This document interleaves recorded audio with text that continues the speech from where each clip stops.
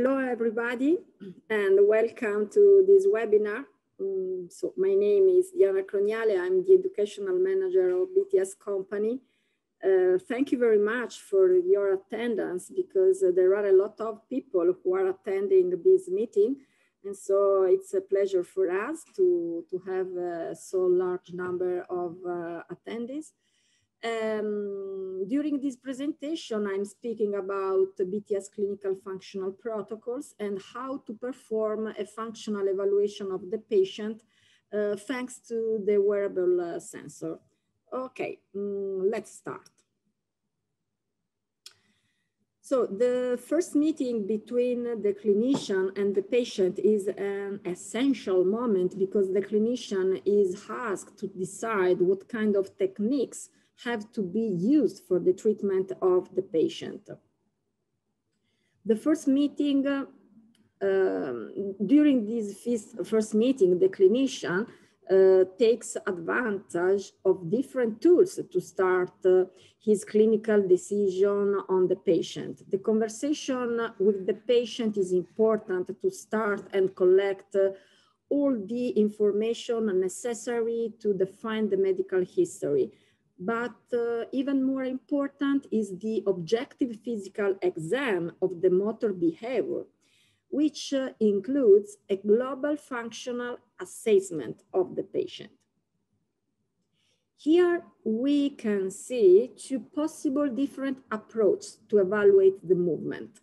We can study the kinematics of the movement. That means the evaluation of the spatial and temporal parameters and the variation of the joint angles during the movement. And we can also evaluate the EMG data that are related to the muscle activity and allow understanding how the muscles are working during the execution of any motor task. Thanks to the functional protocols, we can assess the motor behavior of the patient through the kinematic and the EMG approach. About the kinematics, the technology that can support the kinematic analysis of the patient is the BTS G sensor that allows a rapid and objective evaluation of the spatial and temporal parameters and joint angles. Based on which is the specific motor task to be studied, the G sensor can be placed on any body segment.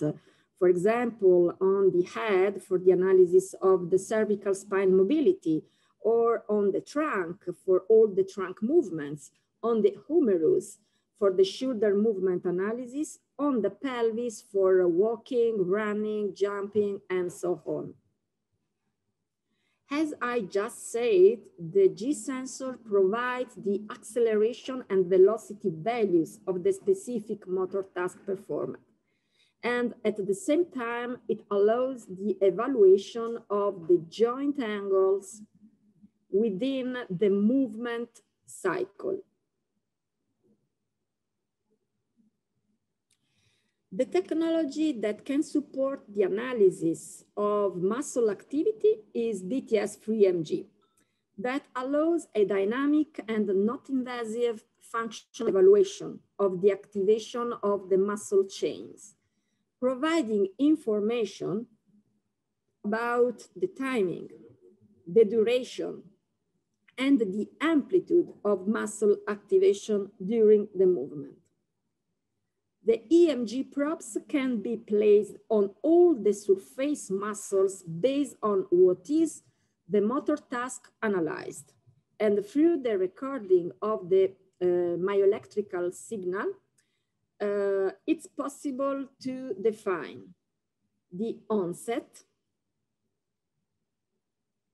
and the offset of the muscle in order to verify the correct movement coordination, because it's mandatory that one muscle is activating within the movement cycle exactly when it must be active.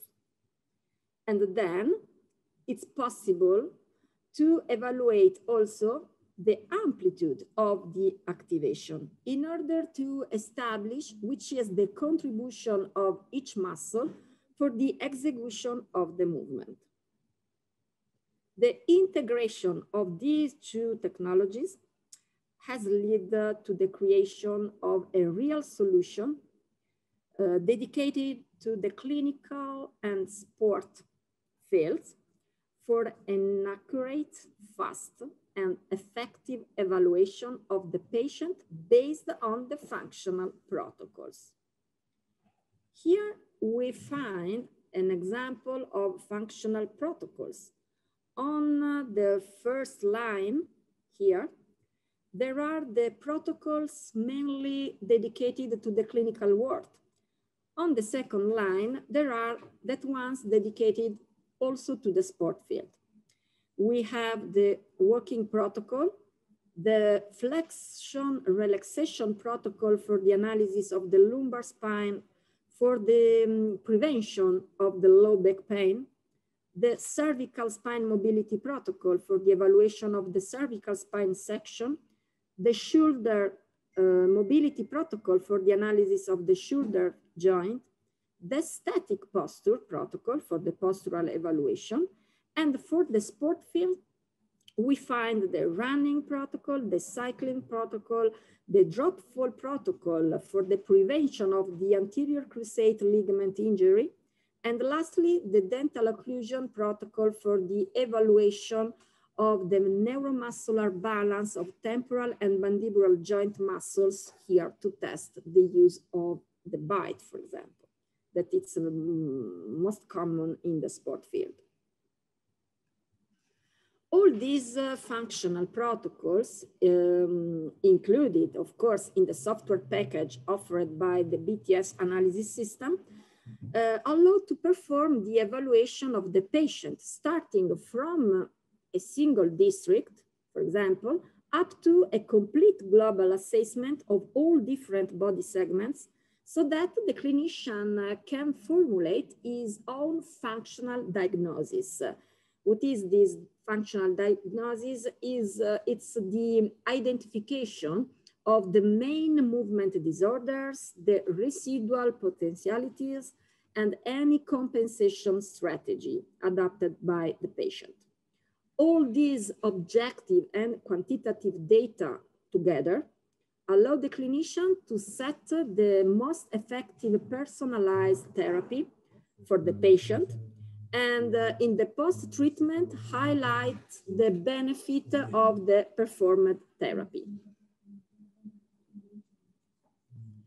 Now, I would like to give a synthetic description of the contents of the clinical protocols so that you can understand what type of information you find in the report in terms of parameters, indexes, and graphs.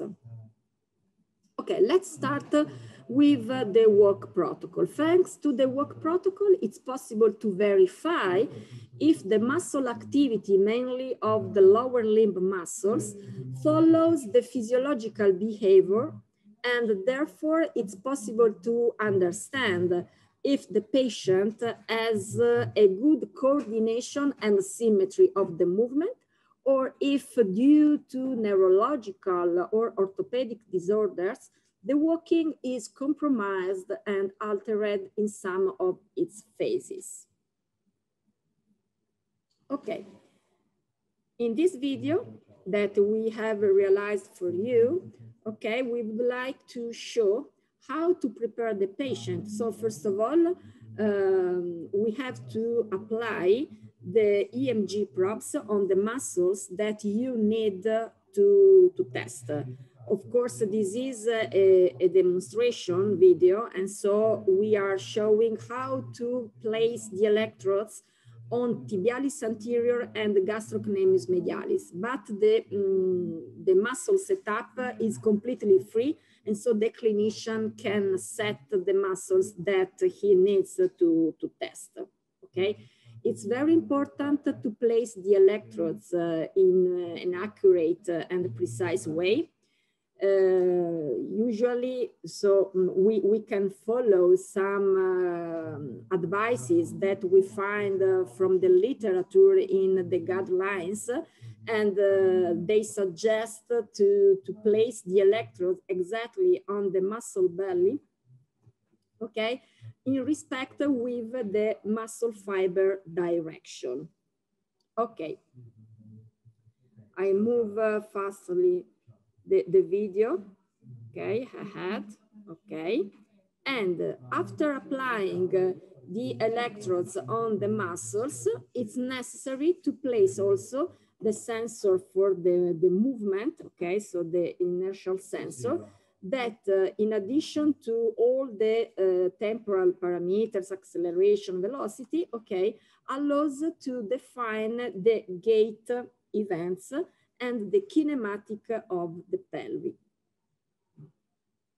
Okay, when the patient is ready, okay, he can start to walk freely. You can see that there is no any cable, okay, because the transmission of all the signal from the G sensor and from the EMG probes is completely in absence of cables, okay. The G sensor use a Bluetooth connection. The EMG probes use a Wi-Fi connection. Okay. The protocol returns the indexes of, just a moment, I would like to zoom, okay. Okay, here you can see that in the final report, okay, after the acquisition, you need to perform an elaboration of your raw data, but the software performs this computation automatically. So the clinician, the user, has not to do anything. So after the acquisition, the computation is automatic, and the clinician can arrive immediately at this final report, where you find some indexes of symmetry related to the capability of the patient to have a good symmetry while walking, okay? We have also an information about the quality of the gait cycle. So you know that your gait cycle that represent your 100% is divided into main phases, swing phase and stance phase. The stance phase represents the 60% of your gait cycle, and the swing phase represents the 40% of the gait cycle. So if the patient has the capability to divide and to maintain this good distribution between stance and swing phase, the gait quality index is higher, close to 100. So the ideal score of 100 is achieved when the stance phase and the swing phase represent exactly the 60 and the 40% of the whole gait cycle. Okay. In this other page, we find the main temporal parameters of the gait cycle, so such as the duration of the stance phase, the swing phase, single and double support phase, the cadence, and so on. And all these parameters are compared with some normal values. In the software, you have the possibility to select some normal reference in order to compare the data of your patient. In the next page, we have the pelvis movement on the three planes on the body, so sagittal, frontal, and transversal, during the execution of the right and left gait cycle. For this reason, you have two different colored lines, the green one and the left one, because they are referred to the movement that the pelvis has during the execution of the right cycle. And in the red line represent the movement of the pelvis during the left gait cycle execution. And you can immediately understand that the pelvis is only one bone. And so its movement must be the same during the execution, both or right and left gait cycle. Okay, all this information are coming from the G sensor, of course, that is placed on the pelvis, if you remember. Finally, we have the muscle activity with also the co-activation index of agonist and antagonist muscles, where you can assess the patient coordination. This gray band here, okay, allow to remind in which phase of the gait cycle that muscle must be active. And so it becomes immediate thanks to this type of representation. So this representation is another type of representation. Usually you are, it's more common for you to visualize the signal in a raw type, okay? After the computation automatically performed by the software, you can have this other type of representation that allows to highlight the peaks of activation. And so immediately the clinician can evaluate if these peaks of activation are exactly within the gray band that identifies when the muscle must be active. Where you find white space without any gray band, it means that in that phase of the gait cycle, the muscle must be off. So in this way, you can understand that it's immediate to evaluate if the patient has a good or not good muscle coordination. Okay, I think that we can come back. Okay. Now here we have the flexion relaxation protocol. This protocol is used to evaluate the predisposition of people to develop low back pain and prevent its onset thanks to preventive treatments. Okay, starting from the standing position, the patient is asked to perform an anterior flexion movement of the trunk, keep this position for a few seconds, and come back to the standing position through an extension movement. During the maintenance of the flexed position, the lumbar muscles have not to work because from the biomechanical point of view, other muscles are working for the maintenance of this position. And so it's possible to verify immediately if the correct relaxation phenomenon of the lumbar muscles has occurred correctly. Okay, during the preparation of the patient, it's necessary to place the EMG probes on the lumbar muscle in this way. So first of all, we have to identify the lumbar district, okay, from the last vertebra up to the passage from the spine to the pelvis, okay, on distal level, okay. Maybe it's better to move faster the video, okay. Then we go to place 2 probes on left muscles and 2 probes on right muscles, okay, on right side. As usual, the electrodes must be placed in respect with the muscle fiber direction, okay. We have to respect the same distance from the spine line in order to have the right and the left probes at the same distance from the spine line. Okay. We have to take in consideration also during the preparation of the patient that while the patient is performing the flexion, we have a large movement of the skin. So in this case, we suggest to not put the electrodes too much close, okay? But we have to keep a little distance between the electrodes in order to follow the movement of the skin during the flexion. In this case, after, okay, when we finish to place the electrodes, in this case, our G sensor, our movement sensor must be placed higher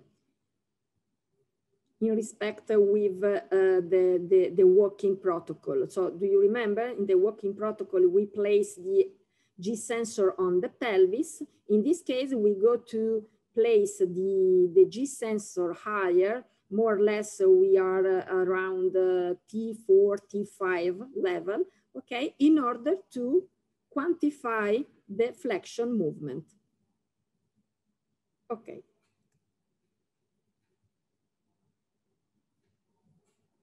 The result of the test is shown automatically in the final clinical report, in which it's possible to assess immediately if the relaxation phenomenon occurred or not.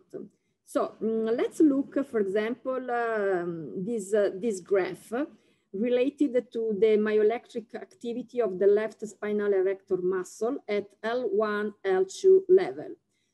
It's very important to take in consideration immediately this horizontal dotted line because it represents the energy level of the muscle in standing position. The first peak represents the contraction of the muscle during the flexion movement, and the second peak, higher than the first one, represents the contraction of the muscle during the extension movement.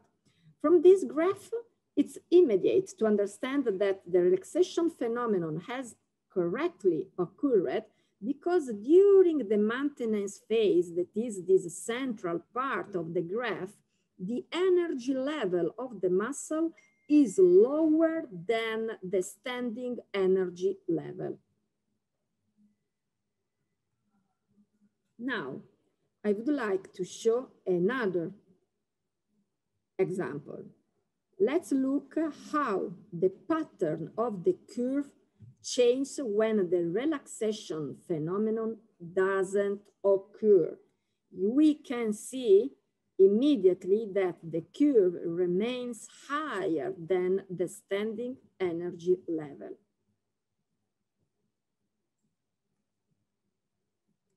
Okay. Now, let's move on to the static posture protocol. This protocol allows the evaluation of the muscle strategy used by the patient in order to keep a static posture over the time. Surely the most common condition in which to perform the examination of the posture is the orthostatic posture, of course. But the use of the protocol can be extended for the assessment of any other posture in isometric conditions. Okay. Also in this case, the muscle setup is completely free. So the clinician can select the muscles that he wants, but it's important that when you select one muscle of the left side, you have to select the same muscle on the right side in order to check during the computation and when you go to read the final clinical report, in order to compare, to evaluate the symmetry of the patient in terms of capability to use in the same way, okay, and in a balanced way, the same muscles on right and left sides in order to maintain that posture. In this case, because we are in static condition, it's not necessary to use the G sensor, so the movement sensor, because in this case, we don't have any movement because we are working in isometric condition, in static condition. Okay.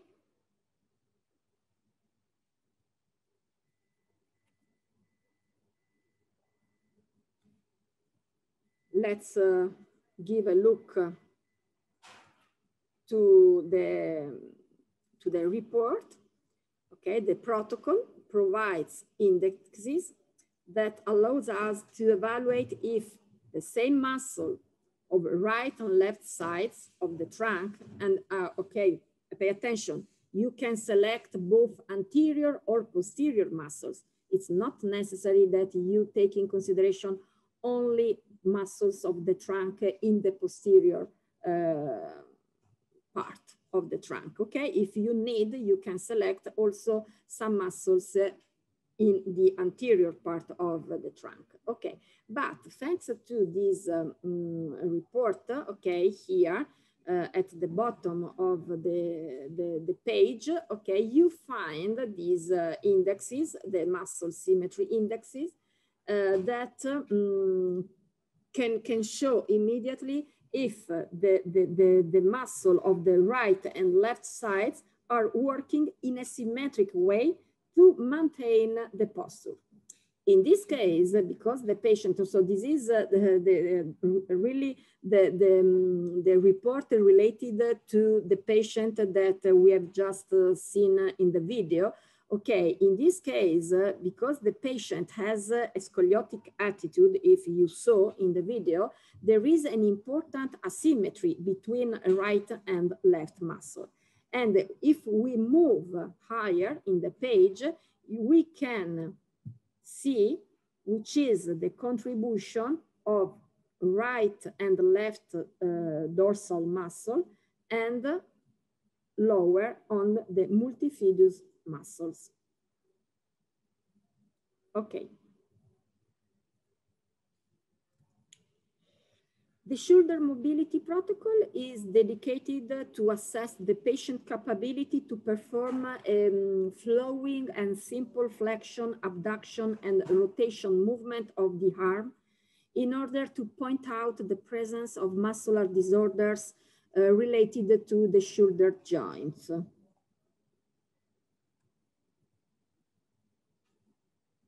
Also in this case, we go to place the electrodes on the muscles that you need to assess, okay? Maybe it's suggested to change the muscle setup based on which is the movement that you go to assess, because maybe during the flex extension, it's better to evaluate, for example, in this case, the anterior deltoid. When we go to assess the abduction, maybe instead of the anterior deltoid, it's better to assess the medial deltoid. So the software allows you to change the muscle setup based on which is the movement that the patient is performing. Okay, so in this case, after applying all the electrodes, okay, we have to place the G sensor in this position, exactly on the distal point of the humerus bone. And now the child will show how to perform the movement. So we go to assess, okay, flex extension in this way.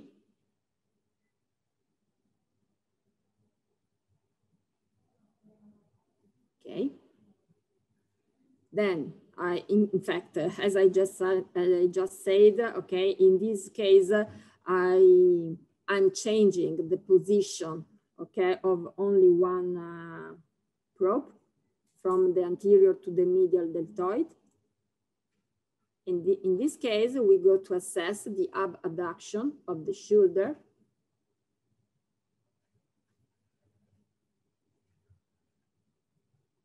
Okay. And finally, I would like to show also how to perform the rotation. We have two different possibilities. So taking in this position, the upper limb, okay, or if you prefer, you can stay with the elbow attached to the trunk, and you go to perform the rotation, moving your hand on the transversal plane. Okay, in this case, let's zoom in the report. In this case, the protocol returns a report that allows the evaluation of the shoulder kinematics in terms of range of motion. Here we find also some indexes that measure the smoothness, okay, in the second page, the smoothness of the movement.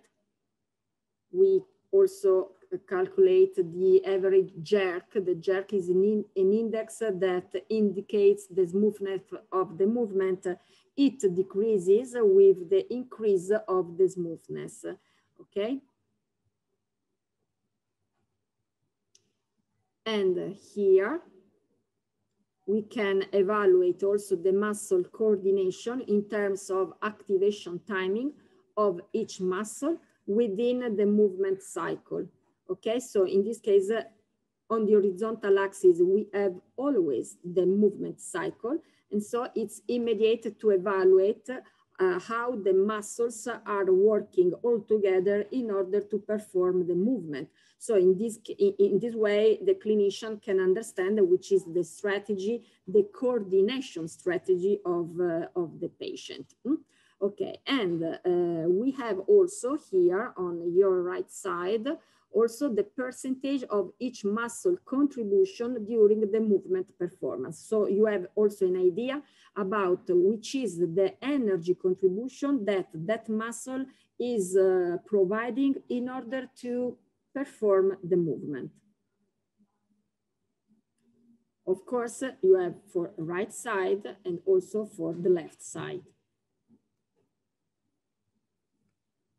Okay, similarly, to what we have just seen related to the shoulder mobility protocol, the cervical spine mobility protocol evaluates the patient ability to perform a flex extension, a lateral bending, and a rotation movement, both on the right and left side.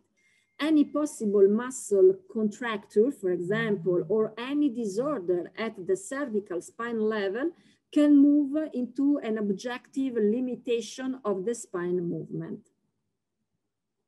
Okay, as usual, first of all, we go to place the electrodes on the main muscles involved in the movement of the cervical spine tract. Okay, in this case, we are evaluating the cervical spine muscle. And we go to evaluate also on the frontal plane the sternocleidos mastoideo muscle. Okay, that has an important contribution in lateral bending and rotation of the head. Okay, about the kinematic evaluation, okay, the G sensor must be placed exactly here on the occipital protuberance, posteriorly on the head.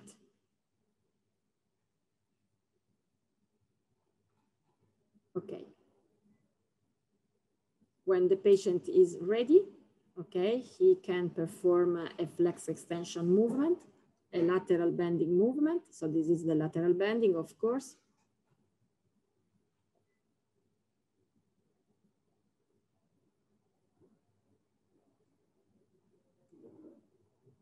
Flex extension.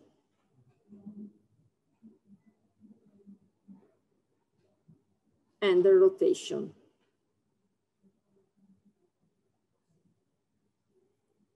Okay. In the report, the protocol provides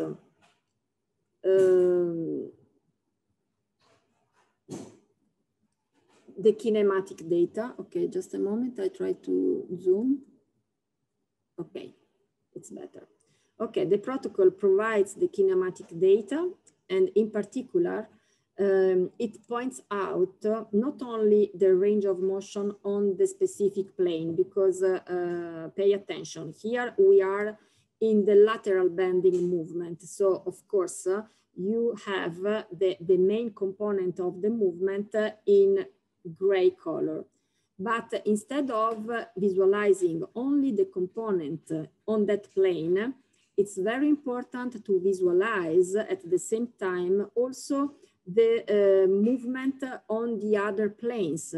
in order to evaluate if the patient can have a compensation strategy on the other two planes, okay, on which there should not be any movement contribution, or better, okay, we can have a little contribution on the other plane, but it must be limited, okay, because the main component is on that plane on which I'm performing the movement, okay.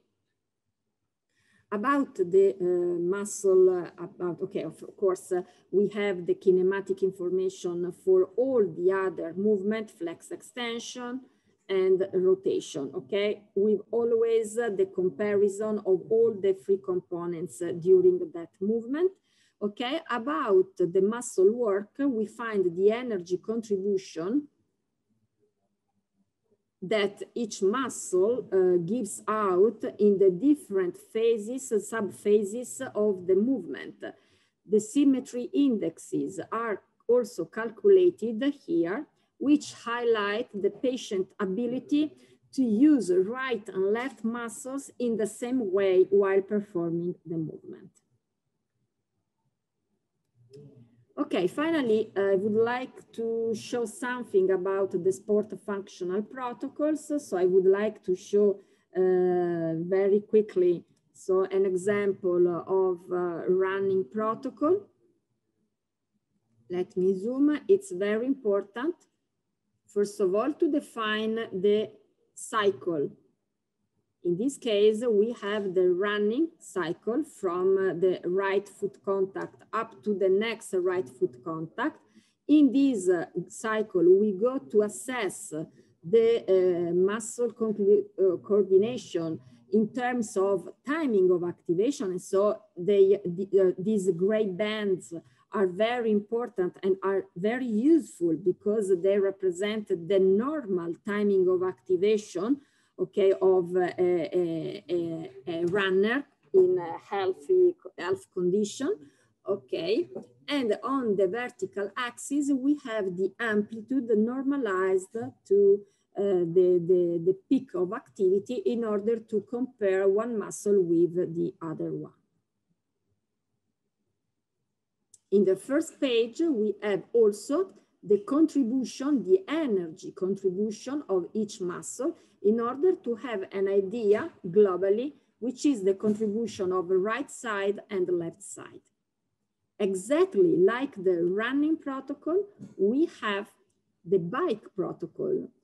So, sorry, I forgot to say that in the running protocol, the G sensor has to be placed exactly like in the walking protocol on the pelvis, okay? In this case, in the bike protocol, in order to define the cycling cycle, we go to place the G sensor not on the patient, on the subject, but on the bike, on the pedal of the bike in order to define the cycling cycle, okay? And exactly with the same layout of the running protocol, also here in the bike protocol, we have the contribution of all the muscles in order to evaluate the symmetry of the patient, of the subject, in walking protocol, running protocol, cycling protocol. These are all movements that should involve in the same way right and left side. So it's important to assess if there is more or less the 50% of contribution of both sides. And exactly like in the running protocol here, on the horizontal axis, we have the right pedal cycle or the left pedal cycle. Within, we go to assess the timing of activation and the amplitude of each muscle. The drop fall, it's a very useful and it's used a lot in the sport field because thanks to this protocol, it's possible to prevent the LCA injury, because this protocol allows to assess, to quantify the pre-activation time of the muscle of rectus femoris, vastus medialis in the anterior part of the thigh, and posteriorly of the biceps femoris and the semitendinosus. You know that the patient, in the picture, like the picture can show, can start from a sort of platform, and then the patient has to fall down, okay? He has not to jump, he has to fall down and has to land on the ground on only one leg. And we go to quantify the pre-activation time of these muscles before the foot strikes the ground, because you know that it's very important to have a pre-activation of the muscles in order to make stable the knee joint, in order to accept the strike with the ground. Lastly, we have also the dental occlusion protocol, because as I said in my first slides, okay, also and mainly in the sport field, you know that many athletes are usual to have to use a bite while during the performance. And so it's very important to assess that the bite has a good balance. Okay, and so this protocol can assess the neuromuscular balance between these four muscles, temporalis anterior and masseter muscles, during the occlusion, in order to evaluate if your body center is good or not good, thanks to a good muscular balance of these muscle activities. Okay, now at the end of my presentation, let me stress again the importance and the great advantages that can be obtained by using the functional protocols. The benefits are for the clinician as well as the patient.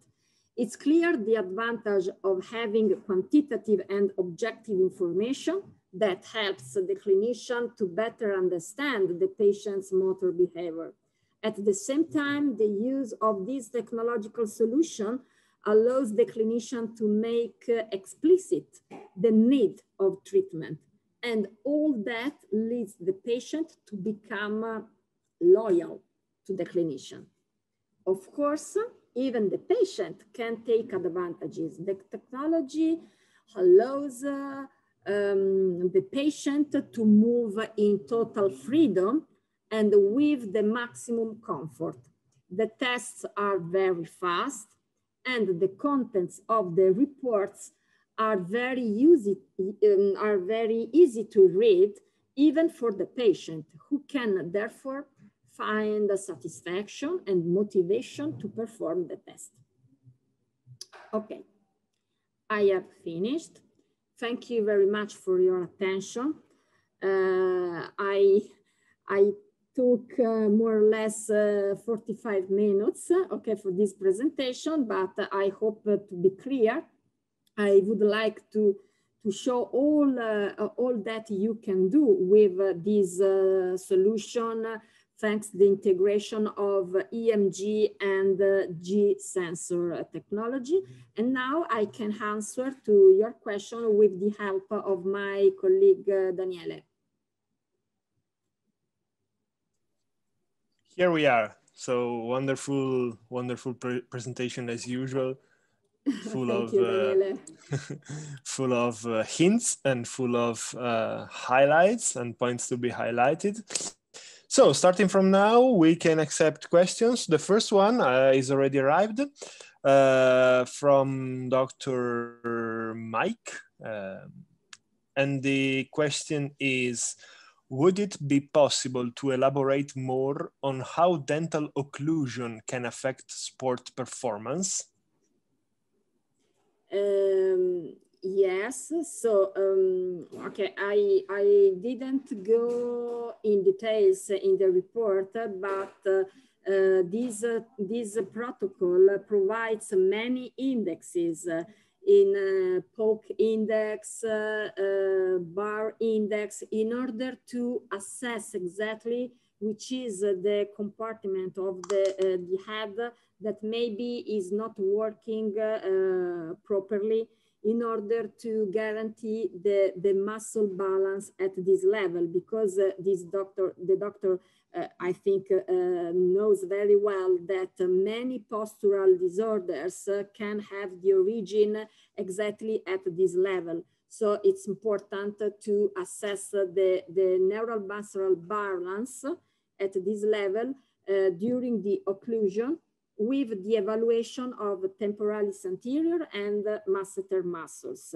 Thanks to these indexes, is also possible to assess the energy in order to verify if there is an hyper contraction of maybe masseter that can move posteriorly the position of the barycenter, the occlusion barycenter, okay? So I didn't go in details in the report, but there are many indexes that can allow to have a clear visualization of the condition of the patient.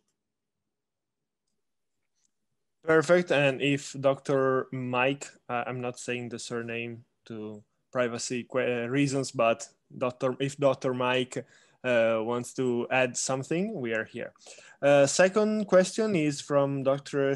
I think, Lisette. And the question is, bueno, es de Puerto Rico y la saludamos en español. But the question is, hello, in my clinic, we have the gait lab and also the G sensor for the G walk evaluation. These protocols are available for us. My clinic is SER de Puerto Rico.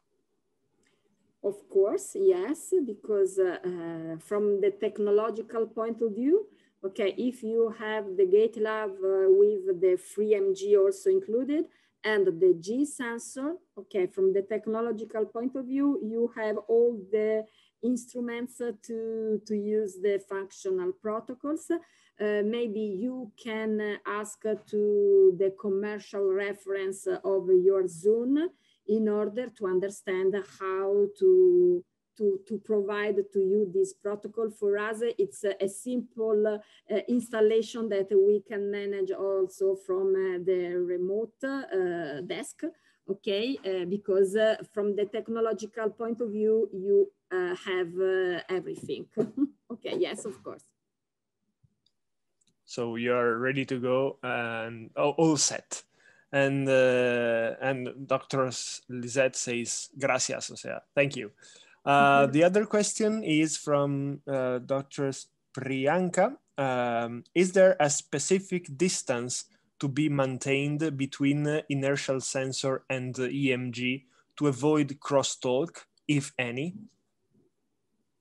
Okay, so there is no any crosstalk problem between G sensor and EMG probes. So the two sensor, EMG probe and the G sensor, can be positioned very close one to the other, and you don't have any interference between the two technology. So what you have to take in consideration, it's very important, is the correct position for the inertial sensor in order to have a good and correct kinematic assessment of the movement. So you have to establish which is the good and best position for the G sensor in order to have the reconstruction from the kinematic point of view of your movement. And you don't have, you have to avoid crosstalk between EMG probes. So when you go to place the EMG probe on one muscle, you have to be very precise in the position of the electrodes in order to avoid the crosstalk, so the interference from other muscles, okay? So the real problem is if you don't place correctly the electrodes, you have a crosstalk problem because you go to insert in the signal of one muscle that you are taking in consideration, maybe the interference of other muscle signal coming from contiguous muscle, okay? So this is the real crosstalk problem, not between G sensor and EMG. Perfect. So from now we are waiting other questions, if any, because right now we answered the three main topics that someone wrote here. So let's say we give another like 2, 3 to 5 minutes to see if there are any question anymore. But Daniele, sorry, if the question will arrive tomorrow, for example, sure. It's not problem because everybody, all your attendees can write us to this mail address. And so every time you can contact us without any problem. Okay, don't hesitate to contact us for any question that maybe you will have on the next days and not right now. Exactly. Also because I take this assist from you to remember that starting from tomorrow, this video of this presentation will be online on YouTube, so everyone can see it again. And so maybe some question can arrive from there to rewatch something, some part, and then so Diana, if you want just to remember the email address, we see it written right here, but yes, if someone wants to hear marketing at btsbyengineering.com. Yes. That's right. That's right. So if for any question, feel free to ask here in the next minute or so, or to the mail that is written below. And if we don't see any question anymore, I think that we can thank every participant. And can you share the video, Dr. Lisette, again? Can you share the recorded video to us? Yes, of course. You will receive an email with the link, so no problem about that. Okay. Dr. Teresa says thank you, and we thank you too. Thank you too. I think we can salute. Yes. Okay. Perfect. So thank you very much again for your participation. Okay, and I say goodbye.